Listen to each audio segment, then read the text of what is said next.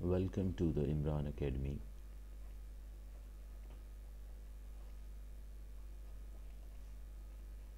आपका इमरान एकेडमी में एक दफ़ा फिर से आपको वेलकम किया जा रहा है और मैं आपके साथ जनरल मैथ डिस्कस कर रहा हूँ 10th क्लास का फ़िलहाल।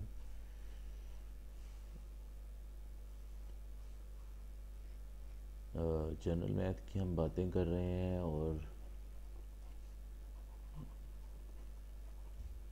10th क्लास का ये मैथ है। Punjab text book board Lahore की पब्लिकेशन है और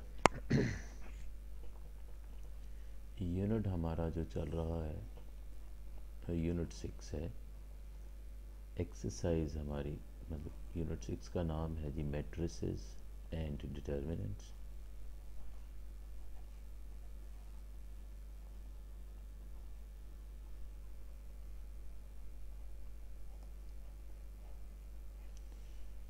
और एक्सरसाइज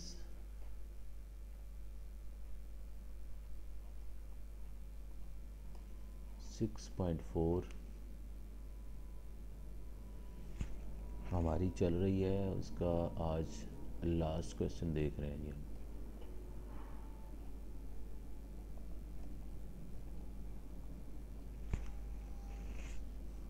जो कि है question number 16।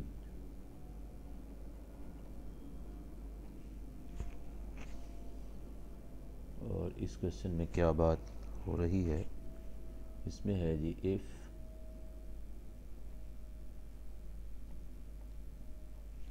a equals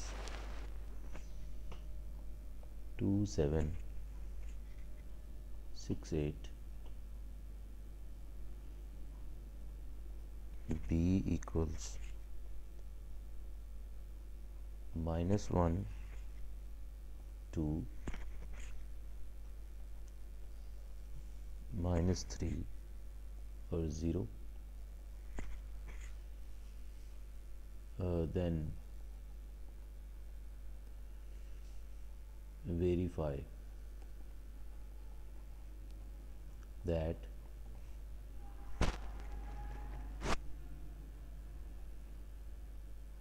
AB whole transpose is equal to B transpose times A transpose। तो ये है हमारा लास्ट क्वेश्चन जो कि डिस्कस करना आज की डेट में डिस्कस करना है। तो चलते हैं जी इसके सॉल्यूशन की तरफ। Taking left hand side A B का ट्रांसपोज, तो ए लिख लेते हैं पहले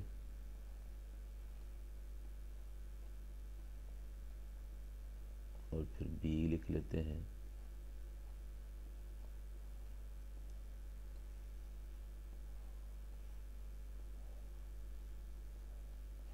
सबसे पहला काम हमने जो करना है वो है इनको मल्टीप्लाई करना।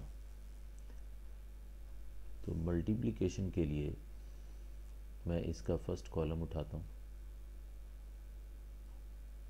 पहले मैट्रिक्स का फर्स्ट कॉलम, इसका फर्स्ट कॉलम लिया और इसकी फर्स्ट एंट्री दूसरे मैट्रिक्स के पहले कॉलम की फर्स्ट एंट्री जो है उसके साथ मल्टीप्लाई करूँगा। फिर मैंने फॉर्मूले का प्लस लगाना है और अब मैं फिर से सेकंड कॉलम ये वाला उठाता हूँ, सारे का सारा 6 and 8 और इसे फिर से मैं सेकंड मैट्रिक्स के दूसरे एलिमेंट के साथ मल्टीप्लाई करता हूँ। अब ये सारे का सारा कॉलम यूज़ हो चुका है। अब यही प्रोसेस रिपीट करना है नेक्स्ट कॉलम के साथ। पहले फर्स्ट कॉलम उठाया, पहले मैट्रिक्स का पहला कॉलम लिया और उसे दूसरे मैट्रिक्स के दूसरे कॉलम की पहली एंट्री के साथ मल्टीप्लाई कर दिया, ऊपर भी और नीचे भी दोनों रकमों को। उसके बाद मैं फार्मूले का प्लस लगाता हूँ। अब इसी तरह से ये सेकंड कॉलम उठाऊंगा मैं, 6 है और 8 है, और इसे मैं अब ये सेकंड एंट्री के साथ मल्टीप्लाई करूँगा, जो कि मेरे पास 0 इस वक्त अवेलेबल है। तो इस तरह से हमारी ये मल्टीप्लिकेशन का प्रोसेस कंप्लीट हो गया जी। अब हमने इसकी सिर्फ सिंप्लीफिकेशन करनी है, और इसके ऊपर ट्रांसपोज ये लिखा हुआ है वैसे ही। ले इसे सिंप्लीफाई कर लेते हैं। ये -2 आ गया, 6 2 12 हो गया, ये -6 हो गया, और 0 से कोई भी चीज़ मल्टीप्लाई हो तो वो 0 हो जाती है। -7 16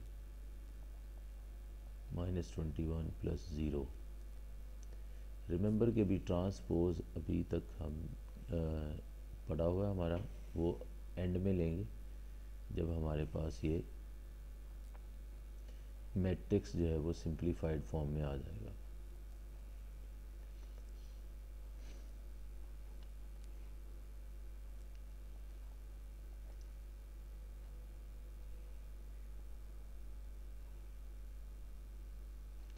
लेकिन अब इसका ट्रांसपोज भी ले लेते हैं। ट्रांसपोज में क्या करते हैं, एक चीज़ करनी है, या तो रो को पकड़ा और कॉलम बना दिया, और अगर आपको ये पसंद नहीं है तो कॉलम को पकड़ के रो बना लें।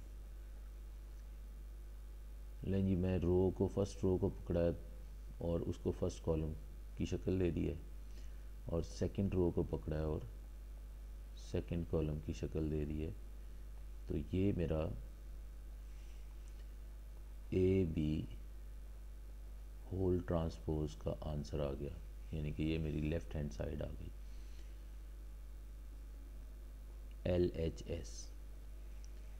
अब मैं राइट हैंड साइड को सॉल्व करता हूँ। Taking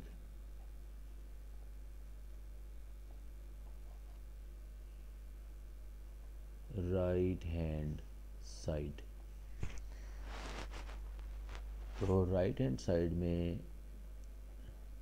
B transpose into A transpose लिखा हुआ है।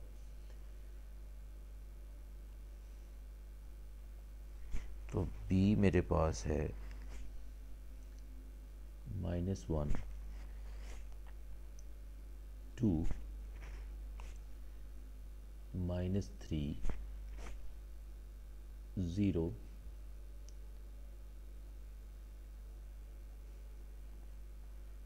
और A मेरे पास है 2 7 6 और 8। अब इनके लेने हैं ट्रांसपोज, तो यानी फर्स्ट रो को उठाया और फर्स्ट कॉलम बना लिया, सेकंड रो को पकड़ा और सेकंड कॉलम इसका मैंने बना दिया। इसी तरह से इसकी फर्स्ट रो को फर्स्ट कॉलम और सेकंड रो को सेकंड कॉलम। अब इसके बाद जो प्रोसेस हमारे पास है वो है मल्टीप्लिकेशन का। तो मल्टीप्लिकेशन फिर उसी तरह से करते हैं कि फर्स्ट कॉलम को लिया, फर्स्ट मैट्रिक्स के फर्स्ट कॉलम को लिया, ये वाला, और इसको इसकी फर्स्ट एंट्री के साथ मल्टीप्लाई करते हैं। उसके बाद फार्मूले का प्लस लगाया। अब इसका सेकंड कॉलम जो है, पहले मैट्रिक्स का सेकंड कॉलम लिया और इसको दूसरे मैट्रिक्स की सेकंड एंट्री के साथ फर्स्ट कॉलम की सेकेंड एंट्री के साथ मल्टीप्लाई कर दिया। थोड़ी सी स्पेस छोड़नी है और ये प्रोसेस रिपीट करना है। फर्स्ट कॉलम लें आप, पहले मैट्रिक्स का फर्स्ट कॉलम, और इसको दूसरे मैट्रिक्स के सेकंड कॉलम की पहली एंट्री के साथ आपने मल्टीप्लाई कर लेना है। अब इसके बाद आपने फर्स्ट मैट्रिक्स का सेकंड कॉलम ले लेना है और इसे दूसरे मैट्रिक्स के सेकंड कॉलम की सेकंड एंट्री के साथ मल्टीप्लाई कर लेना है। तो ये प्रोसेस आप मल्टीप्लिकेशन का जब भी करेंगे तो आपने थोड़ी एहतियात करनी है, क्योंकि कैलकुलेशन में प्लस माइनस की मिस्टेक होने से क्वेश्चन में गड़बड़ हो सकती है। तो बी केयरफुल, यानी इंतहाई एहतियात के साथ चलिए ताकि गलती के चांसेस मिनिमाइज हो जाएं, कम से कम हो। सो बी केयरफुल। अब इसे हमने सिंप्लीफाई कर लिया। सिंप्लीफाई करने के बाद आंसर हमारा कुछ आ गया जी।